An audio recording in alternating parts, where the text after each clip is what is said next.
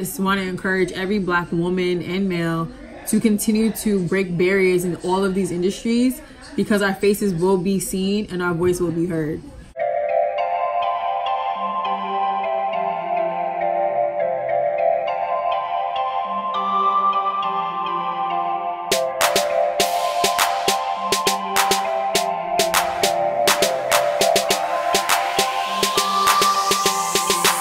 Oftentimes, Black reporters and Black outlets are pushed to the end and unable to get the proper interview that they need. Well, tonight, Halle Berry interviewed with everybody.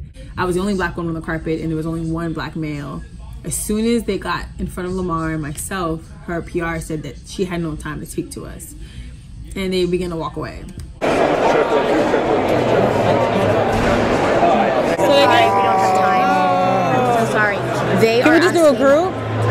One group? For anything, because we're doing group print, and they're already starting at the theater.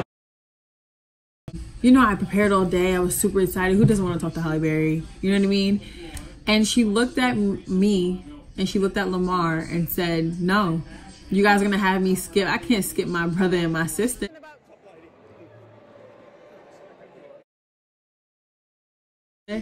And she turned back around and walked right up to us, and we interviewed her. I'm not gonna lie, I don't know why I got emotional, and I still am, but I take so much pride being Black and being one of the only Black faces in so many spaces that I'm in.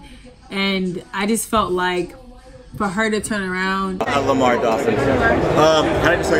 The opportunity, I have a newfound respect for her. It was hard, you know, I never worked that hard.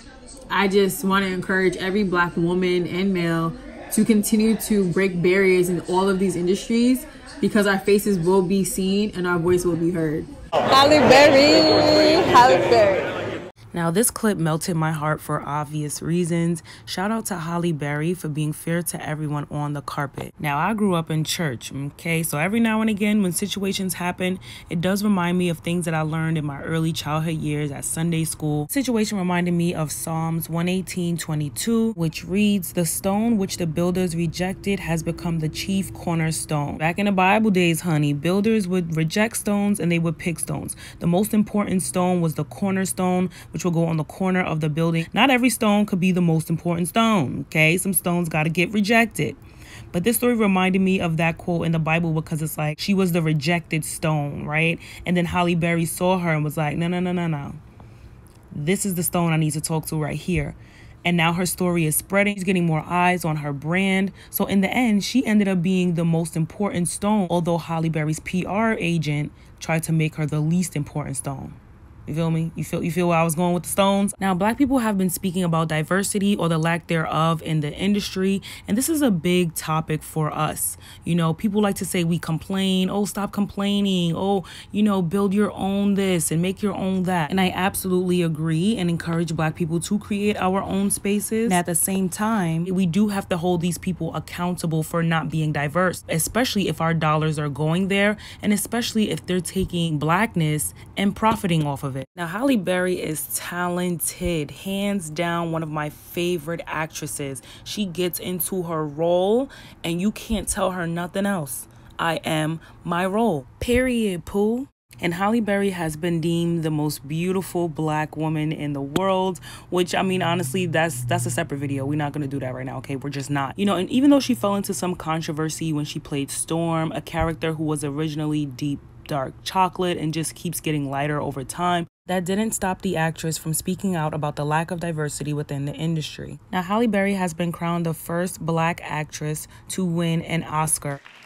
It's for the women that stand beside me: Jada Pinkett, Angela Bassett, Vivica Fox, and it's for every nameless, faceless woman of color that now has a chance, because this door tonight has been opened.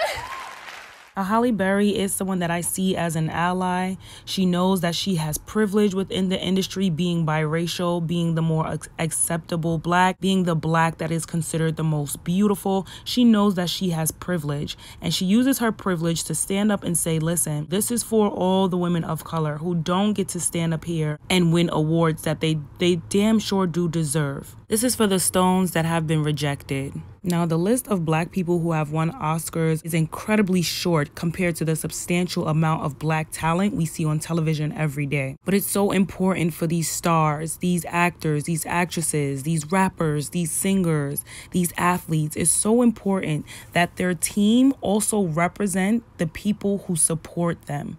Like, there's nothing wrong with having white people on your team.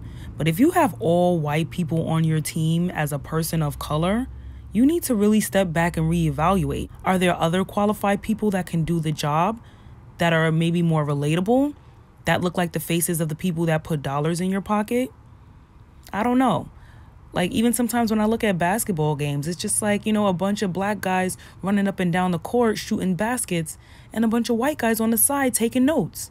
The shit just looks weird to me. I don't know. As a celebrity, you just have to be aware of everyone. So shout out to Halle Berry for making sure that those stones were not rejected, and those stones turned out to be the most important stones. So yes, we need diversity in front and behind the camera. Don't just push black faces in our face and swear that the industry is diverse. No, what's going on behind the scenes? How are y'all treating black photographers and black videographers and black interviewers and black publicists? How are y'all treating these people behind the scenes? Okay, we're going to get into all of that on this channel. So make sure that you are subscribed, hit the thumbs up button, and let me know what you thought of this situation. See you in the comment section. Bye. She looked at me and she looked at Lamar and said, no, you guys are going to have me skip. I can't skip my brother and my sister.